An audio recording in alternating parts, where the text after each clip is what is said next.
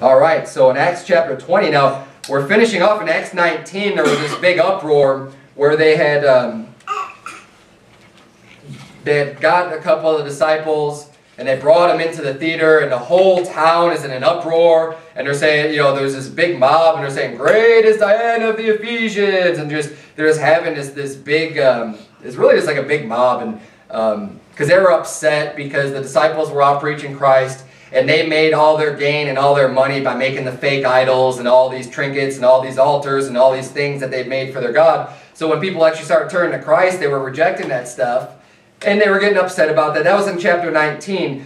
And then there was this whole uproar. And then I think it was, the deputies or the magistrate comes in and he kind of calms the crowd down and just says, "Look, these guys haven't broken any laws. If they've broken any laws, tell the deputies about it, and you can go to law with each other. Otherwise, we're getting out of hand here." And he kind of quells the big uproar. And everyone goes away. So now that's where we are in chapter 20. It says, "And after the uproar was ceased," in verse 1, we're done with that uproar. It says, "Paul called unto him the disciples and embraced them and departed for going to Macedonia." So he leaves Ephesus and he goes into Macedonia. "And when he had gone over those parts and had given them much exhortation, he came into Greece." So he's there, he preaches to them, he exhorts them, and now he's moving on to Greece. Verse 3, "And there abode 3 months, and there abode 3 months, and when the Jews laid wait for him as he was about to sail into Syria, he purposed to return through Macedonia. And there accompanied him into Asia Sopater of Berea, and of the Thessalonians Aristarchus and Secundus and Gaius of Derbe, and Timotheus of Asia Tychicus and Trophimus." So all these people now are accompanying Paul in his journeys and his travel to these different churches and preaching the gospel and starting up churches. And he's mainly going around and visiting churches he's already started and kind of exhorting them and preaching to them and just giving them more wisdom and helping them out a little bit. So now he's got a lot of people here in his company. And then look at verse 5. It says, "These going before tarried for us at Troas." Now up to this point in the book of Acts, the narrator of the book of Acts has been treating everything like in the third person, like talking about Paul did this, Paul did that, and these other people did this and that. Now we see for the first time in verse 5 it says, "These going before tarried for us at Troas." So now we see that the narrator is included in the story. And we're going to see that for at least the next few chapters. And of course the book of Acts, I believe, is written by Luke. And you can get that from the beginning in Acts 1. I went over that, why I believe that Acts was written by Luke. But so here, it's not that big of a deal. Here we're just seeing that now he's joining the company. And it's interesting with God's Word, He's able to record all of these events that happened and statements that are made. And he has the exact words, yet he wasn't even there. And the reason being is because Luke's not really the author of Acts. God is the author of Acts. And that's the way the whole Bible is written. I mean, you think about the book of Genesis, right? I mean, God used Moses to pen down the book of Genesis. Was Moses there when Adam and Eve were in the Garden of Eden? No, of course not. I mean, all those stories, you have these conversations with Abraham and all these things that are going on. It's all recorded for us in the Bible. But see, those people were long gone by the time Moses actually penned down what really happened. And everything happens because God revealed that unto him and God used him and God authors the Bible. And that's what we believe, that God's Word is perfect, it's inerrant. He's preserved it for us today. That's why men like Luke or Moses or whoever God uses is able to with authority and with accuracy, write down all the events that happen because God's the one who really writes the Bible. They're just the human instrument. God just used their hand or their voices really to be able to preach this word. And usually, you'll find in the Bible too, it's not even like Paul who's doing the actual writing. Someone else is doing it. He's speaking it. He's dictating it, and someone else is writing it down. You'll see near the end of all the epistles of Paul and stuff, like in one of them he says, "You see how long a letter I have written with mine own hand." That was like one of the rare times he was actually doing the writing. Usually it's someone else that's kind of taking it for him. Anyways, that's just a little bit of a side note with just the Bible and how we see here in verse 5, Luke is now is joining the band. He's joining up with Paul, and now he's going to continue on. And you'll see that it's us and we did this instead of they and them. Verse number 6, it says, "And we sailed away from Philippi after the days of unleavened bread, and came unto them to Troas in 5 days, where we abode 7 days." Excuse me, verse 7. "And upon the first day of the week, when the disciples came together to break bread, Paul preached unto them, ready to depart on the morrow, and continued his speech until midnight." So here we see the disciples coming together on the first day of the week. And this is something that's very common, especially throughout the book of Acts. You see the meeting time of disciples getting together, and getting together, breaking bread, is on the first day of the week. And that's why we have church on Sunday. That's the reason why, it's not just a tradition. A lot of people will say, "Oh, how come you don't have church on the Sabbath?" So we don't have church on the Sabbath. The disciples met on the first day of the week, which according to our calendar is Sunday. And I also believe, one of the reasons why we meet on the first day of the week, or one of the reasons why they met on the first day of the week, God deserves our first fruits. God deserves the first of everything. I believe God deserves the tithe, which is the first 10% of our income, our increase. That belongs to God. That's why I firmly believe in waking up in the morning and reading the Bible first thing in your day. The first day of the week, we go to church, and we kind of give God our best. We give God our first. We put God first in our life. Whatever it is, when we have to make decisions, we should always be putting God first. And any decision you have to make, think, well, how does this line up with the Bible? How does this line up with God? And that should be our primary focus. And not to say you don't have other focuses or other concerns or other things going on. I mean, we have 6 other days in the week, but let's give our first, let's give our best to God. Not that you should just ignore God the rest of the week, but just, let's give Him, let's make sure that we dedicate that first one to Him. We see here, like I said, in the book of Acts, the disciples met on the first day of the week. They break bread together, and then Paul preaches unto them. We see all this in verse 7. And he was planning on leaving in the morning. It says he continued his speech until midnight. So that's some long preaching, right?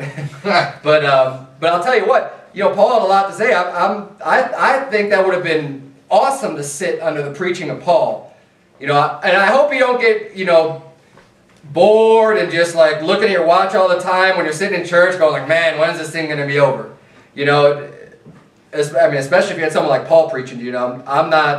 I'm sure anywhere even close to a preacher like Paul was. But, we ought to be hungering and thirsting to hear God's word. And even if the man behind the pulpit, the man doing the preaching, isn't the most eloquent or, isn't the best preacher in the world, we ought to be paying enough attention to try to just glean what you can from God's word. Have a love of God's word. Don't just be looking, well, when are we going to get out of here? How soon will we get out of here? I mean, Paul preached until midnight. And I would have loved to just be sitting there like, keep on going, Paul. Let's keep this going. Let's listen to what you got to say. He had a lot to say, obviously. He had a lot that was on his heart, and he was preaching unto him, exhorting him. And it says here he's preaching till midnight. Verse number 8 says, "And there were many lights in the upper chamber where they were gathered together." So they're in this either a house or some kind of building.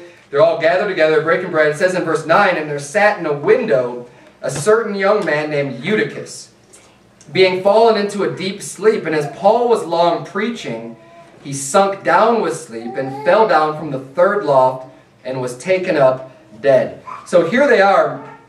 They're having their church service. Paul's preaching. And obviously he's preaching for a long time. I mean, he's going from dinner time, probably around like 6 o'clock, all the way till midnight. I mean, he's got hours and hours of preaching going on here. And it says there was a man, he was sitting in a window. So I assume the place was probably pretty packed. But this guy's sitting in the window. He falls asleep. It's too much for him. He gets tired. And Paul's still preaching and preaching. This guy falls asleep. And he ends up falling out of the window. And it says they're on the 3rd loft. So we know that he must have fallen out to fallen down from the 3rd loft, because if he was inside, even just to get to the window, he wouldn't have fallen very, very far. And it says they took him up, it says in verse 10, "And Paul went down and fell on him, and embracing him said, 'Trouble not yourselves, for his life is in him.'" And so they thought he was dead. He was taken up dead, verse 9. Paul goes to him and he's like, "Okay, don't trouble yourself. This guy's still alive."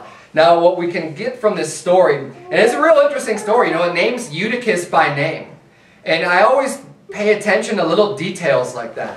Because why is this little section, this little side story in here? You know, there's these little things that are kind of thrown, these details are thrown in here. You know, nothing in the Bible is there by coincidence. It's not accidental. You know, the Bible says that all Scripture is given by inspiration of God and is profitable for doctrine and instruction. And I'm going to quote, I'm totally butchering that verse, but we're going to get to it later. Everything in the Bible is there for a reason. So I was thinking about this. What can we glean from this story? And one of the things I think we could see here is, I mean, this man literally fell out of church. I mean, literally, right? I mean, he was in a window, he was at a church service, and he fell out. Now, I think we could take that and take that a little bit more figuratively. You know, people fall out of church all the time. And we see, what was he doing? He was sitting in a window. He was probably back, you know, kind of away from the crowd, all the way on the outskirts. He wasn't fully in. Maybe he was kind of sitting like half in church, kind of half out of church, not fully paying attention, maybe seeing what else is going on. You know, he's by the window and just not fully in, right? And we want to make sure that this never happens to us, because people never fall into church, right? I mean, you always fall out. You always hear about people falling out of church. And you have to be careful and be mindful that you don't let that happen to you. And I mean, it was a big deal when Eutychus fell out of church. They fell out and they thought he was dead. It was a big fall. He fell hard. He was in the right place. He was under the right preaching of Paul. He was where he should have been, but he let himself fall out of church. And we don't want to let that happen to ourselves, because oftentimes, hey, church is where you're going to need to be. You want to strengthen yourself. You want to be edified. You want to grow. You want things to start going better in your life. You want to just you know, get on the right path for God. You fall out of church. You get away. You forsake the assembling of the believers. You're going to have a big fall. It's not going to be good for you. And it might take you a while then to get back up and to get back to where you were. You know, let's not be a Eutychus who's here and he falls asleep. And I think there's a couple other things we can get from this too. I look at verse number 8. It says, and there were many lights in the upper chamber where they were gathered together. So the church, it says there was many lights. It was a church that was bright. And again, kind of symbolic. I believe, the church is supposed to be the lighthouse in a dark world. We're supposed to be spreading the light of the gospel. The Bible says that we're children of light. We should walk as children of light. And turn, if you would, to 1 Thessalonians chapter 5, because I kind of made this connection here between the lights in the upper chamber and Eutychus falling asleep and being in a deep sleep. It made me think of 1 Thessalonians chapter number 5, where it's talking about the day of the Lord. 1 Thessalonians chapter 5, verse number 1. Give you a second to get there. 1 Thessalonians chapter 5. Keep your finger in Acts 20. We're going to be right back there. But 1 Thessalonians chapter number 5, in verse number 1, the Bible says, "But of the times and seasons, brethren, ye have no need that I write unto you. For yourselves know perfectly that the day of the Lord so cometh as a thief in the night. For when they shall say peace and safety, then sudden destruction cometh upon them as travail upon a woman with child, and they shall not escape. But ye, brethren, are not in darkness, that that day should overtake you as a thief. Ye are all the children of light, and the children of the day. We are not of the night, nor of darkness. Therefore let us not sleep, as do others, but let us watch and be sober." And we see Eutychus was not watching, he was not being sober. He was sleeping as others do. They sleep at night. Think, again, kind of talking about the world. Hey, don't get involved with what the world's doing. Don't get involved with all the cares and the riches and the money and all these other things that could distract you, and what so many other people who aren't in church are focused on and that they're living their life for. Because when you start getting that way, you're going to end up being more like these children of the night, and you're going to end up falling into a sleep. You're not going to be watching and sober. You're going to fall out of church. When you let that be your focus, it's going to drag you out. It's going to let you fall out of church. It says in verse 7, it says, "For they that sleep, sleep in the night, and they that be drunken, are drunken in the night. But let us, who are of the day, be sober, putting on the breastplate of faith and love, and for a helmet the hope of salvation. For God hath not appointed us to wrath, but to obtain salvation by our Lord Jesus Christ." We need to walk as children of light. Church is a place where you should get that type of light, that truth, the light of the gospel. We need to bring that out to the dark world. We need to be sober. We need to be vigilant. We need to just be aware and stay awake and just not let yourselves get caught up in the darkness of this world, because with the darkness, you're going to fall asleep and you're going to fall out of church. And you don't want that to happen to you. But let's continue reading here in the book of Acts. In verse number 11, so we see Paul takes him up. He says, don't worry, his life is still in him. He's okay. He wasn't seriously injured. In verse 11 it says, when he therefore was come up again, and had broken bread and eaten and talked a long while, even till break of day, so he departed. So they take this guy up. He's able to sit and eat. Paul's there, he eats. And they're up all night. So he was there. They had their church service. He's preaching until midnight. This event happens. They're up. They decide to have breakfast. Might as well have another meal now before Paul gets on the road. And think about that too. Paul was a hard worker. Paul was not worried about, he had to leave in the morning. He knew it. He already had his plans to go. He could have been like, okay guys, I got to cut this short. I need to get some rest. I got a long trip tomorrow. And would anyone really hold him, responsible? Be like, what are you thinking, Paul? Of course not. You'd be understanding and say, well, yeah, of course, you got a long journey tomorrow. You got a lot to do. Go get some rest. But that's not the type of man that Paul was. Paul was a hard worker. He was dedicated. He was completely sold out to serving God. He was willing to allow himself to get tired. He was willing to allow himself to go through all the trials and tribulations and the things that he went through to serve Christ. You think about Jesus Christ was the perfect example. He was always out. He was out, walking around, preaching to people, out in the mountains. Then he'd go by himself apart to pray. Then he'd come back. He was always moving and working. You never hear about Jesus Christ resting. You never hear about Jesus resting. He was always working. He knew he had a short time to do his Father's will, and he kept walking and working. And even, when his disciples were out getting food, and he told them, I have meat that you know not of. When he was preaching to the woman at the well, and they didn't understand what he's saying, but God's feeding him. God's going to allow him to continue moving forward. You read about people like Moses, how he was in the mountain with God 40 days and 40 nights, and he didn't eat or drink for those 40 days and 40 nights. He was just in that mountain with God, real close to God, speaking to God face to face.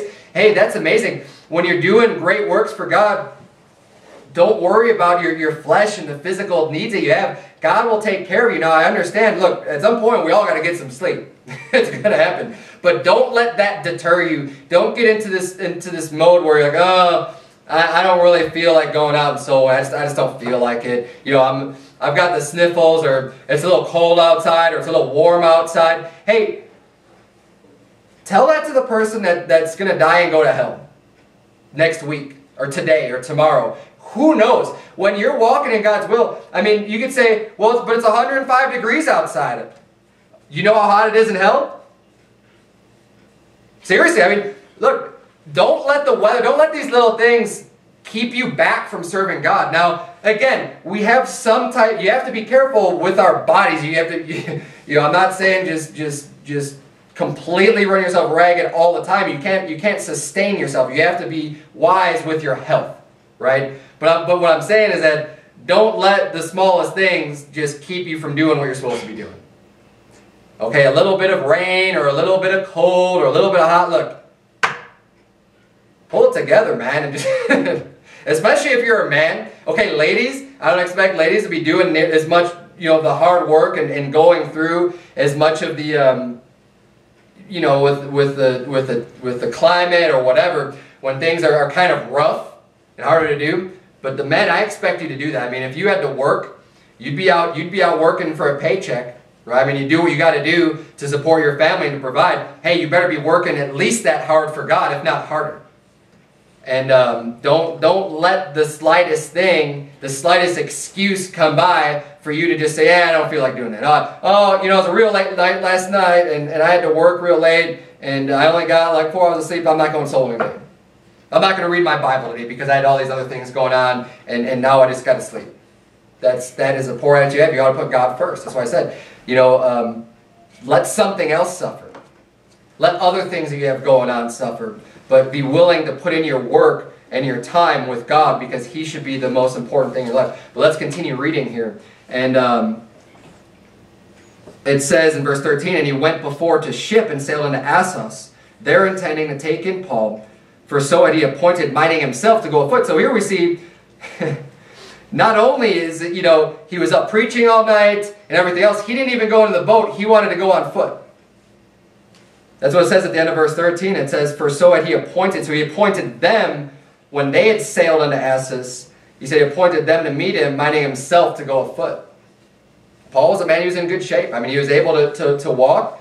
And this is a little bit later in his life. I don't know exactly how old he is, but he decided, you know what, I'm just going to walk it. I'm gonna walk. I've been up all night. I'm just going to go probably get alone with God and spend some good time in prayer and meditation and walking on foot. And then verse 14, it says, and when he met with us at Assos, we took him in. So there he goes into the ship and came to Mytilene.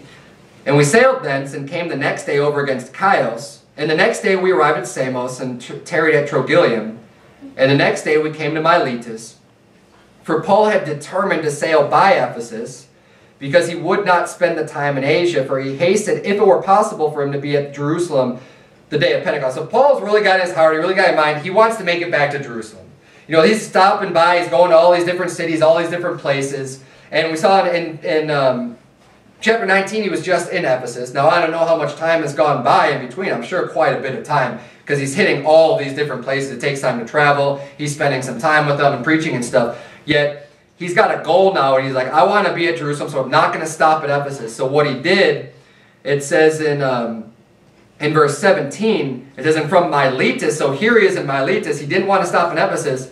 He sent to Ephesus and called the elders of the church. So instead of going there and preaching to the church, and doing what he's been doing in all these other towns, he calls for the elders. He calls for the pastors of the church at Ephesus and says, okay, well, why don't you guys come here to me? I'm in Miletus. I don't have enough time to go there and do everything I would do. So you guys come to me. And this is where we're at here in verse number 18. It says, and when they were come to him, he said unto them, ye know from the first day that I came into Asia, after what manner I have been with you at all seasons, serving the Lord with all humility of mind, and with many tears and temptations, which befell me by the lying in wait of the Jews. So now, what point here? Paul's not a person that put on a show with people. He says there in verse 18, ye know from the first day that I came into Asia, after what manner I've been with you at all seasons. Right? So from day number one, when Paul got into Asia, from day number one he says, you knew what type of person I was. You can see what manner of man I was from the very first day at all seasons. It doesn't matter whether he was popular, whether he was unpopular, whether there was people persecuting him. No matter what came his way, he says, you know what manner of man I was from day one. He wasn't this type of person who's just going to put on a show. He wasn't trying to deceive people. There's so many churches these days that'll compromise on their positions just to try to bring people in. They'll start compromising. See, we're an old-fashioned church. We like to do things the old-fashioned way. That's why we sing the old hymns. That's why we do hard preaching. That's why we read chapters of the Bible. We go a lot of scripture. There's so many of the things that we do are well thought out. And we're not going to compromise on any of our positions. We're not going to compromise on the music. We're not going to compromise on anything just so that we can try to bring more people in and just kind of fake it or tone it down and kind of hold back some of the truth from people because we don't want to offend them and we just want to bring them in. Hey, that's not the type of person Paul was, and that's not the type of person I am, and that's not the type of person that you ought to be either. Paul didn't change with the times. He didn't go with whatever was popular and just preach that. He was the same in all seasons. He also didn't hide the fact that serving God is going to come with trials and temptations. He says in verse 19, he says, serving the Lord with all humility of mind and with many tears and temptations which befell me by the lying in wait of the Jews. He's like, you saw what happened. People were lying. The Jews were lying in wait for him. That means they were just ready to bring a trap on him. They were out to get him. They were bringing these trials. They were bringing these temptations. They were going after him. They were trying to arrest him. They were beating him up. They were doing all these things to get him to stop preaching. They were attacking him. And he says, he didn't hide that. Rather he warned people.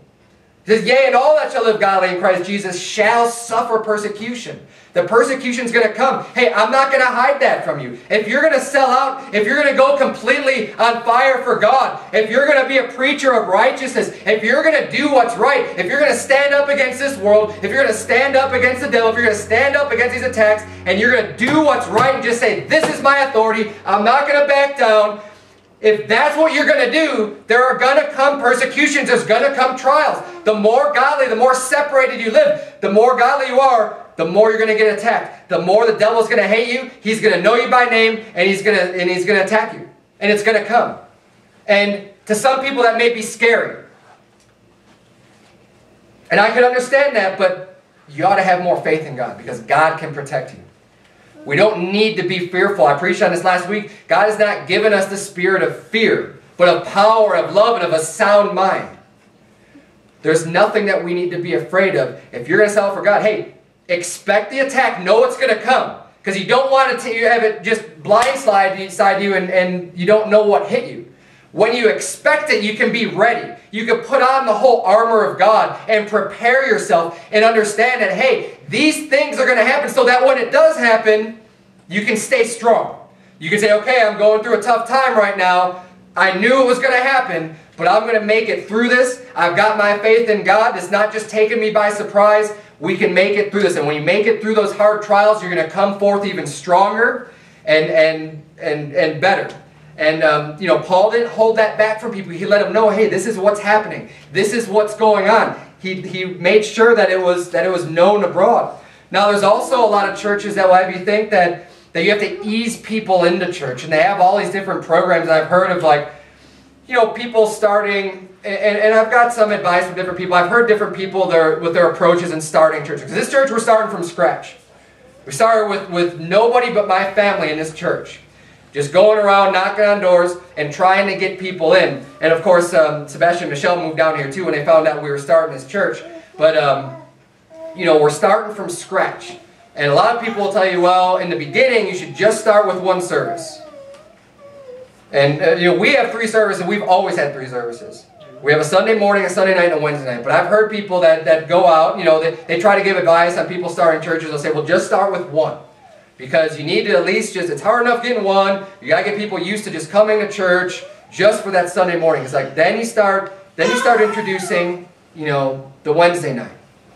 So then you have a Sunday night and a Wednesday night, and then you introduce a Sunday night. I don't remember, maybe I got those out of order. But they try to do this to, like, ease people in.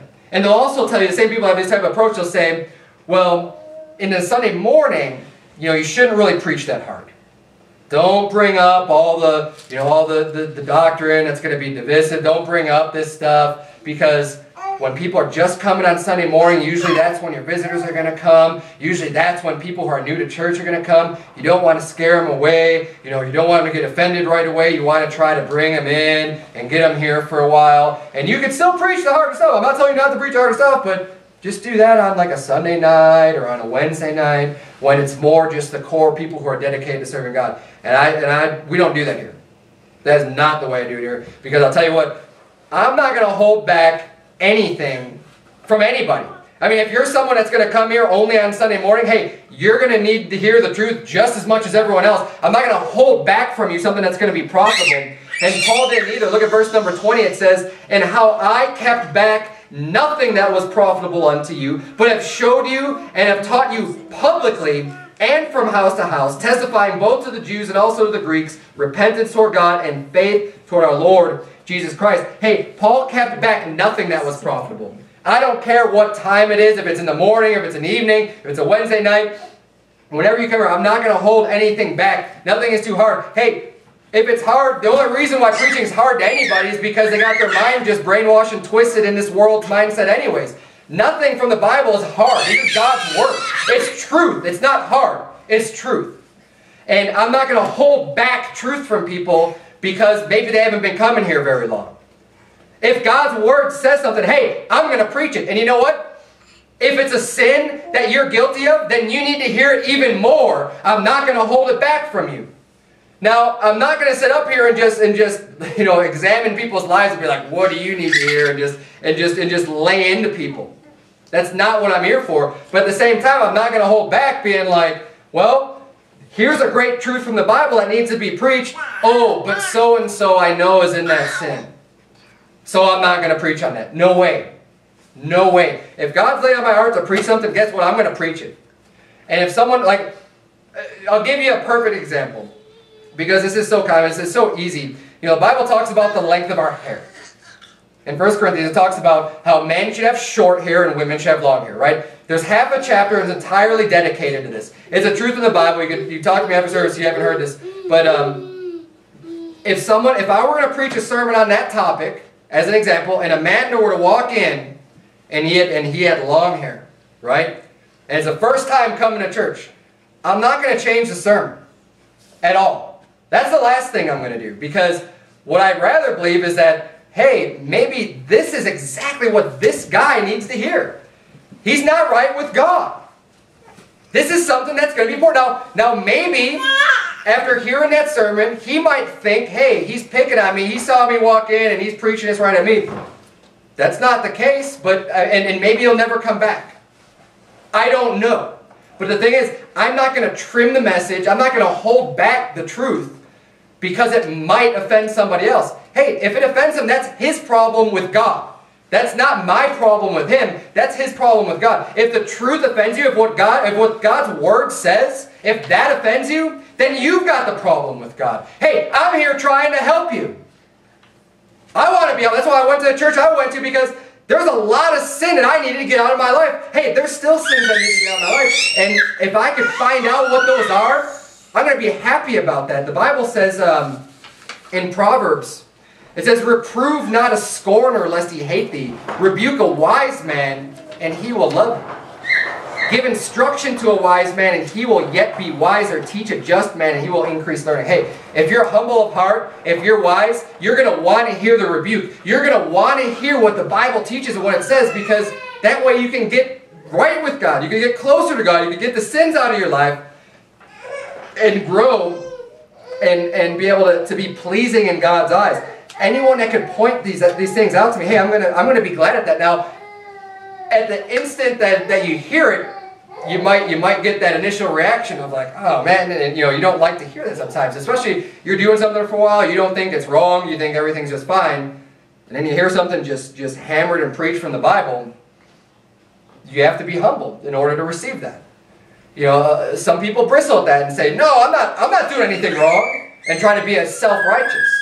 And that's usually when people don't come back, because they don't want to admit that, hey, look, this is what the Bible says. Now, if I'm preaching something and it's not lining up with the Bible, then go ahead and get mad at me. I hope you don't get mad at me. Maybe you could just show me why I'm in error from the Bible. But, I can understand that. But if it's what the Bible says, I mean, if it's just written in black and white, that's a problem that you're going to have to deal with. And see, Paul was the type of man that he didn't hold back. He held nothing back that was profitable. All of God's Word is profitable for us. And the job of the preacher is to preach the Word and to regardless of what it says. 2 Timothy chapter 3, turn if you would there. Hold again, keep your place in Acts 20 and turn to 2 Timothy chapter 3.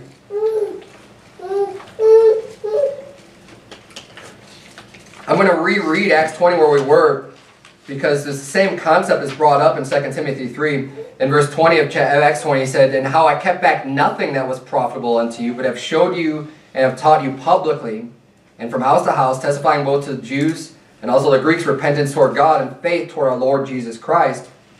A good preacher is not going to hold anything back from you. But let's look at Paul's second epistle to Timothy. Timothy was a young preacher. He was giving him advice. And in chapter 3, verse number 10, the Bible reads, but thou hast fully known my doctrine, manner of life, purpose, faith, long-suffering, charity, patience, persecutions, afflictions, which came unto me at Antioch, at Iconium, at Lystra, what persecutions I endured, but out of them all the Lord delivered me. So here again, we see it's almost the same exact thing that's going on, that was happening in Acts. He's explaining to Timothy. He's like, you've known me. You've known my doctrine. You know what manner of man I was. You know my purpose, my faith, my long suffering, what I put up with, the charity that I've given, the persecutions, the afflictions. And he goes on and on about the things that, his afflictions. But he says, but out of them all, the Lord delivered me. Because Paul was faithful, no matter how bad things looked. I mean, he was stoned, and he was drug out of a city and stoned to death, essentially. They'd left him for dead, yet God still even delivered him out of that. He was shipwrecked. He had all of these things happen to him that were really bad things, but God still delivered them out of them all. Now, he went through a lot of pain and suffering. He definitely went through a lot, where a lot of people might just decide to give up. But see, Paul didn't give up. Paul had faith in God, and he said, out of them all, the Lord delivered me. Let's look at verse 12 of 2 Timothy 3. It says, yea, and all that will live godly in Christ Jesus shall suffer persecution. I quoted that earlier, and that's a promise. He says all. All that will live godly in Christ Jesus. If you're going to live godly in Christ Jesus, he says, you shall suffer persecution. It's going to come. Okay, now, we might, in this country, in this day, we might not face the same types of persecution that Paul did in his day. It's going to happen. It's going to happen at some point. Christians are going to be martyred. We're going to be, and the people that are going to be doing it are going to be thinking they're doing God's service. Just like the Jews did. I mean, these Jews were jealous. They were zealous for their God. But they didn't believe in the God. They thought they did. They thought they believed in Moses' law. They thought they believed in this. Jesus Christ said, if you believe Moses, you'd believe me. But see, they hated Christ. They hated Paul.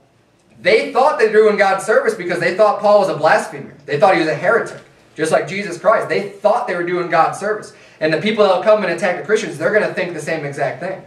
And they're going to bring this heavy persecution. But I believe even today, the more godly that you live, the more righteous that you live, hey, you're going to suffer persecution. And it's only a matter of time before it's going to get to the same degree that Paul and the apostles had to deal with. Let's keep reading here in 2 Timothy 3, verse 13. It says, but evil men and seducers shall wax worse and worse, deceiving and being deceived. Again, he's just warning us. And look, the evil men, the seducers are going to get worse and worse.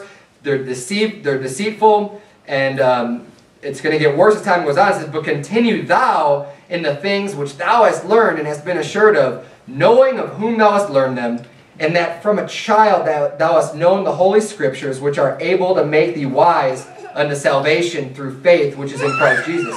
All scripture is given by inspiration of God, and is profitable for doctrine, for reproof, for correction, for instruction in righteousness, that the man of God may be perfect, truly furnished unto all good works.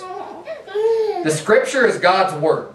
All of God's word, he says, is profitable for us to learn doctrine, right? So let's understand and know what the doctrines are of the Bible, but not just for doctrine. He says we need reproof, correction, and instruction. Now, reproof, who knows what reproof is? It's being told you're wrong.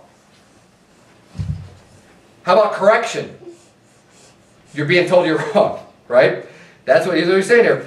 The Bible, it's profitable for learning doctrine, but it's also for reproof, for correction, and for instruction in righteousness, for telling you the right way. So, 2 times, reproof, correction, telling you you're wrong, instruction, hey, this is the right way to do it. And that's what, all Scripture is given by, and it's all profitable for that. Now, the reproof and the correction has a tendency to make people upset. It's not always pleasant to hear that you're wrong. It has the potential that some people are going to even leave the church because they don't want to hear the reproof. And that's why we have all these fun centers these days that people can go to, and it's just a social club, and they say, oh yeah, everything's doing great in your life. Keep loving God, keep praying, and everything's just fine. You're doing great. Don't worry about the sin. We're in the New Testament. We're not in the Old Testament. Don't worry about these laws. Don't worry about, God was kind of mean in the Old Testament, but He's loving and forgiving and graceful in the New Testament. Don't worry about that stuff. You're doing fine. You're doing great. And that's what tickles people's ears. They love to hear, that everything's doing just fine and they're doing so well. And that's why we have so many of these liberal churches these days. They go, they have the rock concert, they have all this fun, and then they leave for the week and they just continue on in their sinful life. And nothing ever changes. Because they can't handle the rebuke, and it's because the preachers, most of them are up there preaching for filthy lucre's sake, for money. Because they don't want to offend anybody. They want people still coming, throwing their money in the plate, and continuing to come, and he doesn't want to offend anybody. And, even though it's not always pleasant to be told about your sin, and that you're in sin, and that maybe something you're doing is wrong, but if it's in the Bible, if that's what the Bible says, hey, we shouldn't be withheld. All the counsel of God needs to be preached. Everything. We can't just pick and choose, well, this is nice, this is good. I mean, last Sunday morning I preached on forgiveness. Hey, that's a real positive sermon. That's great, right? Praise God for His love and His mercy and being forgiving. That is absolutely a great aspect of God. Hey, God is love. We want to learn about that. We love Him for it. So many positive attributes, but don't just leave off the negative. God is also a God of wrath. God created hell. Hell is a place of extreme wrath. That came from God. It didn't just pop up on its own. It's definitely not from the devil. The devil's going to be there burning and tortured when he gets thrown into the lake of fire. He's going to be there forever. We have to understand God, and the more we understand, the more we get knowledge and learn from Him, the more we could get close to Him. The more we can shape up our lives and do what we need to do. We need that kind of preaching. And the reason why we need is preaching, it says here at the end of 2 Timothy 3:17, it says that the man of God may be perfect, thoroughly furnished unto all good works.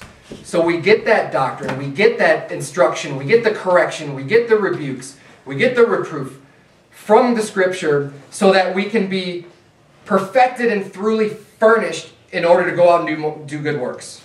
We need to get the sin out to be used more of God, and that we can be thoroughly furnished. Furnished is like, furnishings in a house, right? You're adding more stuff to the house. Hey, the Bible, learning these doctrines, learning this instruction is going to furnish us. It's going to give us the tools. It's going to give us what we need to do all the good works that God expects of us and God commands us to do. Let's flip back now to Acts chapter 20. Acts chapter 20.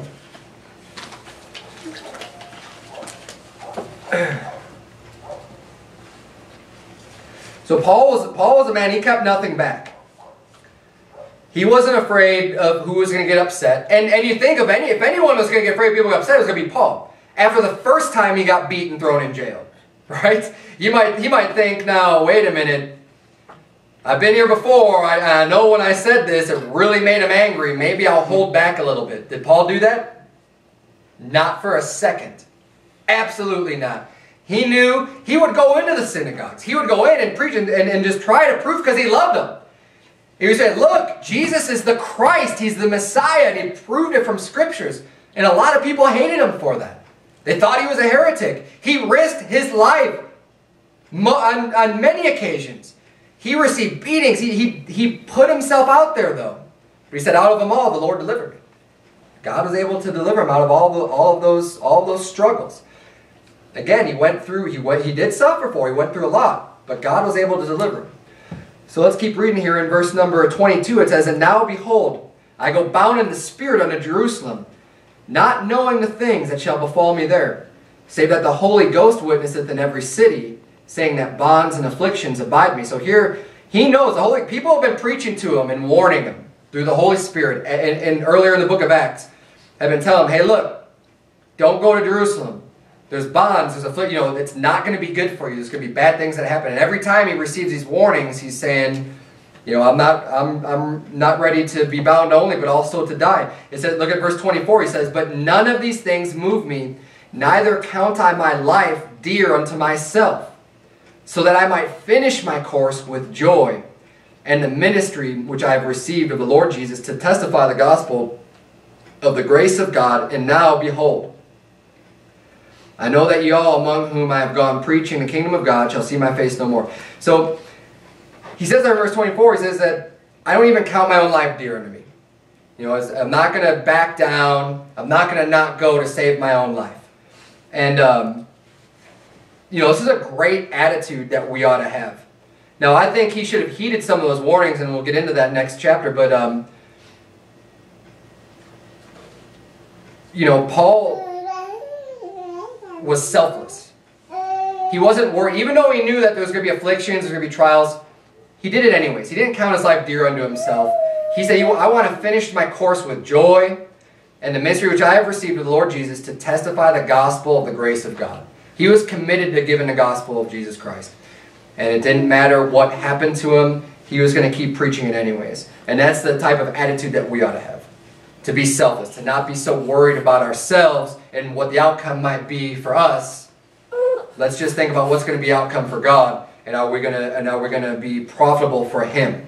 Verse 25 it says, and he tells them here, he says, now behold, I know that all among whom I have gone preaching the kingdom of God shall see my face no more. He says, you guys aren't going to see me anymore. I'm going to go, I'm not coming back. And I think he's thinking that this is going to be it. Verse 26 is, wherefore I take you to record this day, that I am pure from the blood of all men, for I have not shunned to declare unto you all the counsel of God. We went into this in another sermon, but he's saying again, look, I'm clean from the blood of all men. And the reason why he's clean, the reason why he can say that, is he says, for I have not shunned to declare unto you all the counsel of God. He said, I have not kept anything back. The reason why he's clean from the blood, because he's preached the truth. Now, when someone hears the truth, it's up to them to decide what they're going to do with it. Just like when we preach the gospel, hey, all I can do is explain and show the verses and preach the gospel to people, how Jesus Christ died and rose again from the dead to save you from your sins. But the choice is yours. What are you going to do with that knowledge? Are you going to accept the truth? Are you going to put your faith in the truth? Are you going to put your faith on Christ? Are you going to believe it? Are you going to receive it? Or are you going to reject it? Hey, I can't make you accept it, but I'm going to do my part. See, once I've done my part, now it's on you. My hands are clean. Now, if I don't do my part, if I don't give the warnings, if I don't preach on sin, if I don't preach all the counsel of God, then guess what? God's going to hold me responsible.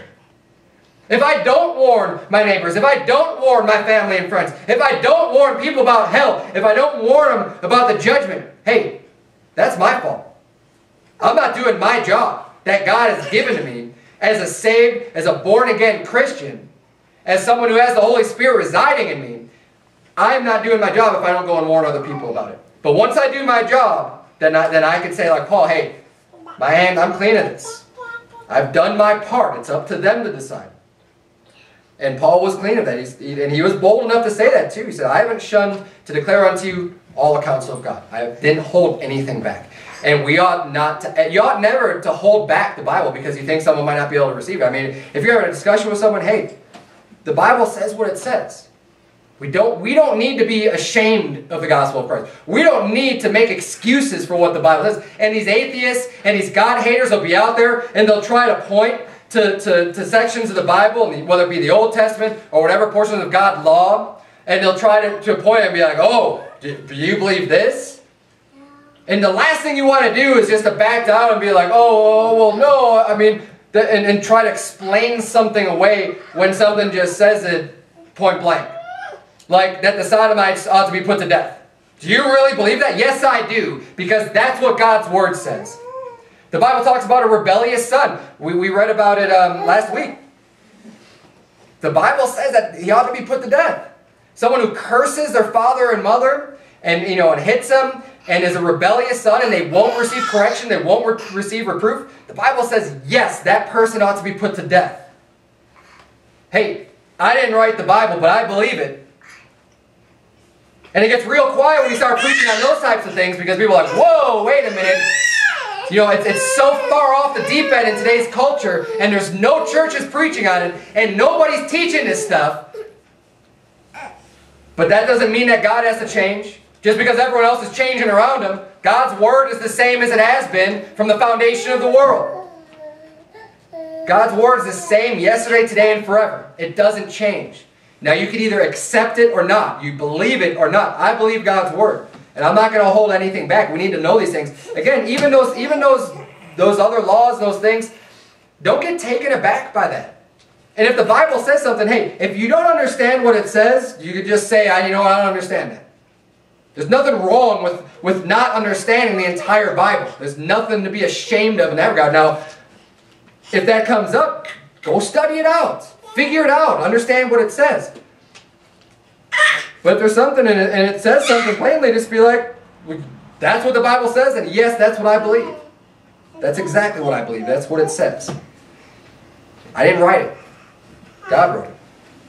Don't be ashamed of that. Let's continue reading here. It says in verse 27, I have not shunned to declare unto you all the counsel of God. Verse 28, take heed therefore unto yourselves and to all the flock. Remember, he's still talking to the elders of Ephesus, of the church of Ephesus. He's talking to the pastors. He's talking to these people that he called from Ephesus. He's in Miletus still. So that's why he's saying, take heed unto yourselves and to all the flock. The flock would be the congregation, the rest of the church, over the which the Holy Ghost hath made you overseers. The pastors, the elders that are ordained of God, he says, hey, the Holy Ghost has made you overseer. The pastor is the overseer of the church. That's his responsibility. For the people, for the flock that's in that church. He says, to feed the church of God, which he hath purchased with his own blood. He's saying, your job as a pastor, you need to feed them. You need to show them and not hold back from God's word. That's the pastor's job. And I'll tell you what, if the pastor's job is to feed the church, what does that tell you, for one, about the importance of coming to church? Right? If the pastor's job is to feed you, if you need to be fed, and that's what one of the jobs is of the pastor in church, don't you think it's kind of important then to come to church so you can be fed, so you can receive that nourishment, so you can receive that manna from the Bible, that word that's going to come in and feed you, as the pastors are instructed to do, to feed the church of God? And if the Holy Ghost is the one that made people overseers of the church, their job is to feed the church, don't you think that you ought to show up once in a while to eat what's being fed, what's being prepared? Because I'll tell you what, if the pastor's doing his job right, they're not just opening up the Bible on, 10:30, man, it's time for church. What am I going to preach on today? And just open up the book and just start. No. There's a lot that goes into this. It gets prepared. It gets prepared throughout the week. It gets prepared throughout a lifetime of reading and memorizing and meditating on Scripture to be able to prepare the meals for the church to say, you know what, there's all these truths here. That's why we flip around to lots of different scriptures in the Bible so you can see all of it, because this has been prepared. All this stuff has been prepared before time to help teach you, to help show you, to help give you a good meal that you can walk out of here and say, man, I've been fed, I learned something, I'm growing, I'm getting what I need from church. Church is important. Don't forsake the assembly. How about this? How about the fact that it says here that Jesus Christ has purchased the church with his own blood? Jesus shed his blood. He purchased the church with his blood. Does that put enough importance on making it to church? Even though maybe the big game is on? Right? Hey, it's Super Bowl Sunday. I'm not going to make it to church. Jesus Christ shed his blood for the church. And you're just going to forsake it for some stupid game that means nothing. Nothing. Or whatever it is. Whatever the reason, whatever excuse might be why you don't feel like coming to church. Okay? The Bible says that the elders are there to feed you. They're preparing. They should be doing their job. I mean, this is an admonition to the elders. This is Paul preaching to them specifically, saying, you need to take care of the flock. You need to read the Bible. You need to prepare this meal and to feed them and make sure they're getting what they need. That's your job. And if you're not the pastor, hey, your job is to come in and partake of that meal. Partake of what's being fed. And learn from it. And again, don't just take everything that the pastor says at face value. Don't just take it all and just believe it because the pastor says it. Study for yourself what the Bible says. Make sure you know for yourself, because that's how people get lied and deceived. When you don't know for yourself, if you just blindly accept everything that comes to you. Look. Try it. Make sure that what I'm saying, make sure what I'm preaching lines up with what is written right here in the Bible. And I hope everything is. That's the goal. That's what I'm trying to do. But don't just trust blindly that that's going to happen, because it says here in verse 29, this is why you don't just accept everything blindly. It says, for I know this, that after my departing shall grievous wolves enter in among you, not sparing the flock. Paul's like, hey, when I leave, I already know what's going to happen. The wolves are going to come in. They're going to think, hey, cool, Paul's gone. Now we're going to come in. Now we're going to attack the church. It says not sparing the flock. They're not going to spare anyone. There are people in this world. You have to understand this. Look, because most people don't get this. There are evil, wicked people out in this world. And the normal people don't quite get that. It's hard to grasp. Because you think, why in the world would anybody want to just willingly like go do something wicked and evil? It doesn't occur, I mean, it doesn't occur to me, it doesn't occur to normal people just to just say, I'm just going to wreak havoc and I'm just going to go and try to do something evil and just split this church and do whatever. But there are people out, there's wolves out there that are going to do that. That's their goal. Their goal is to split church. Their goal is to mess up families. Their goal is to do these things. And there's wicked people out. We need to understand that. The Bible says in verse 30, it says, also of your own selves shall men arise. So even people from within their church, says some people are going to rise speaking perverse things to draw away disciples after them. He said, this is going to happen. You need to understand that. When people start, even of your own church, you can't, people like to think, hey, church is a place where you can just trust everybody. But it's not. Now, I'm not saying, you have to be accusing people or really, just being like, I don't know, it's that Sebastian guy. It's not like that. But here's the thing. You give everyone the benefit of the doubt, but you don't have to trust anyone. Trust in God. Okay, ultimately, at the end of the day, that's why, we don't have babysitters for our kids. We don't leave them with strangers. We don't let anyone else watch them. I mean, hey, it's not to say anything against you. I'm sure you're a nice guy or a nice girl, whatever. But when it comes down to it, ultimately, yeah, I'm not going to trust anyone with something so precious. Now, if you want to borrow a book from me, you want to borrow some other thing that I have, okay, I don't have something as valuable, that if it's not something I hold that valuable, then sure. Because then when you give things away like that, it's a good principle to live by. Just be ready to say goodbye to it. If you're not willing to just not have it anymore, then don't lend it out. Because especially with people from church, because you don't want to start to have some kind of strife or some kind of then hard feelings towards someone in church because they wronged you. Like, well, I lent you all this money and stuff and you didn't pay me back, and now you're having this struggle and this strife over something stupid. I mean, really, money. Like, I understand we all need some kind of money to survive and get by, but that ought not to be something that gets between you and a brother or sister in Christ. And if you're not willing to just part with it, then don't lend it out. Don't do it. But anyways, I'm kind of digressing here from the point of the sermon here. Oh yeah, don't trust everything the pastor says either, because hey, you need to watch out for the grievous wolves. Now, you have to decide yourself if you think that I'm up here just trying to deceive people, right? That's not my goal or intent, but you can only know that for yourself. You can only know that for sure. I mean, you can't just trust completely, just be like, you have to be able to decide it for yourself.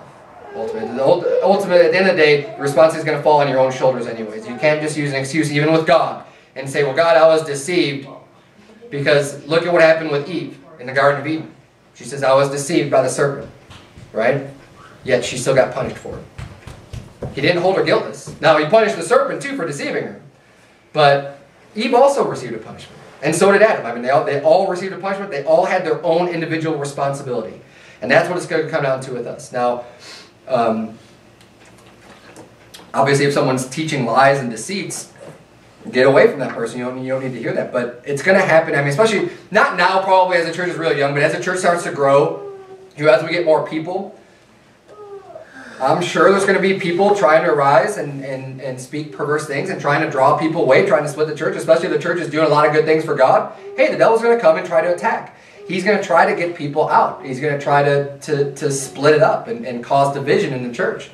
And we just need to be aware of these things. That's why he says in verse 31, he says, therefore watch and remember that by the space of 3 years I ceased not to warn everyone night and day with tears. Hey, this was a big warning. This was an admonition from Paul. He was serious. He says, for 3 years, night and day, I mean, with tears, he couldn't express enough the warning. Say, watch out for these devils. Watch out for these wolves in sheep's clothing. They're going to come to you looking nice, but watch out for them. And the only way you're going to be able to watch is if you're sober, if you're a child of light, and if you're getting the light of the gospel, getting the light of God's word in you, and you're getting that knowledge, you're gaining that wisdom, you're getting God's word, you'll be able to spot this stuff easier. You'll be able to spot the deceiver. you'll be able to see and say, wait a minute, what they're saying doesn't line up. Because most of the false doctrine out there, I'll tell you what, people make it sound real good, especially the real slick ones out there, right? I mean, these people that are teaching heresy and these false doctrines, they'll be able to show you a couple verses. And they'll say, see, look, the Bible says this and this. Now, if you're not that grounded, if you're not that solid, if you don't really know what the Bible says, it's real easy to get caught up in this stuff because usually it's also stuff that you like to hear anyways. It sounds good. It sounds great. Hey, yeah. Cool. That's, you know, and that's what the Bible says. Great. And you just get sucked in. And that's how people get sucked in. It's because they're ignorant.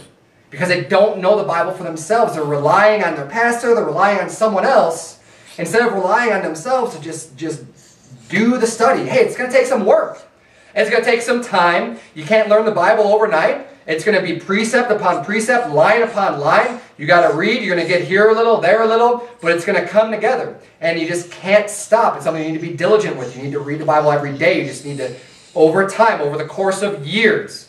Right? This is how the Christian life is run. This is how it's led. It's a marathon. You need to just do it slowly, do it continually, day after day after day. And before you know it, you look back and be like, oh wow, you know, I've read the Bible 5 times already. But it's not going to happen overnight. It's definitely not something that's going to happen, you know, in one sitting or in 1 week. You could, you know, you're gonna have to just make sure you're sticking with it. And you know, we need to be aware of this. Paul admonished people. He said, night and day with tears. It's extremely important. This is a very heavily worded, you know, admonition to watch and remember. Hey, these people are going to come in. They're going to speak perverse things. They're going to try to draw people away. They're going to try to split the church and say, hey, well, come follow me. You know, this pastor doesn't know what he's talking about. Come follow me. And they're going to be in the church trying to do that and draw people away and split the church. It's happened over and countless times. It happens all the time, unfortunately. And we need to be aware of that. Be aware the devil's out there trying to do this stuff. And it only is going to make sense for him to try to send infiltrators in to draw people away. I mean, the devil's going to send people in. And I've seen it in my other church where people come in, they look right. They wear the nice clothes. They say the right words. Hey, brother. Hey, sister. And, you know, they carry their Bibles. But after some time, it almost always comes out. I mean, the Bible says, out of the abundance of the heart, the mouth speaketh. They can put on a show for a while. And they get, and basically what they're doing is trying to earn people's trust. Earn people's confidence. And then once they think they have it, once they have enough people, that's when their heart starts coming out, and that's when they start doing their damage. And that's when you start hearing the perverse teachings and stuff of people trying to get the people out. And we just need to remain vigilant. We need to watch. We need to be sober, and just understand it's going to happen. I mean, it's part of the Christian life. You know, again, you don't need to be like suspecting everyone in church. Like, it's you, isn't it? Sorry, I'm picking on Smashing Night, but you don't have to have that type of attitude. Just know that it's there, right? And if you know the Bible for yourself, then you won't have to worry as much about it because you'll be able to spot it and not get sucked into it. So let's finish up the chapter here. Look at verse number 32. It says, "And now, brethren, I commend you to God and to the word of his grace, which is able to build you up and to give you an inheritance among all them which are sanctified. I have coveted no man's silver or gold or apparel. Yea, ye yourselves know that these hands have ministered unto my necessities and to them that were with me." So he's saying here, he's explaining that he did his own work. You know, he could have received money from them. It would have been legitimate because he was preaching the gospel and he was doing the work of God. And it would have been just fine for him to receive money and receive payment for what he's doing from the people there to support him. But what he did was he said, no, I worked. He said, I provided for myself and the necessity of those that are with me. You guys didn't have to do anything. But he did it for a reason. It says in verse 35, he says, I have showed you all things, how that so laboring ye ought to support the weak, and to remember the words of the Lord Jesus, how he said it is more blessed to give than to receive. He was teaching them a lesson. Because you can see how hard I'm laboring. Paul labored. I mean, labored night and day. He did his work, his manual labor job. He was building tents and doing the stuff that he did. He provided for him. He provided for those of his company. And he preached God's word. And he went out and won souls. and he did all this work. I mean, that's a lot of labor for one man to do. And people can see that and recognize that and say, hey, here's a hard-working man. Again, you see someone like that, it's going to make you think, and I think I don't have time to read the Bible. You know what I mean? Like, you got a guy working full-time, doing all this other stuff, and then you're going to make excuses for why you can't do something for God? And not only that, he says that you ought to support the weak, people who are weaker. Paul was strong. He was a strong Christian. He was strong in the Lord. And he was showing them by example how he would support the weak.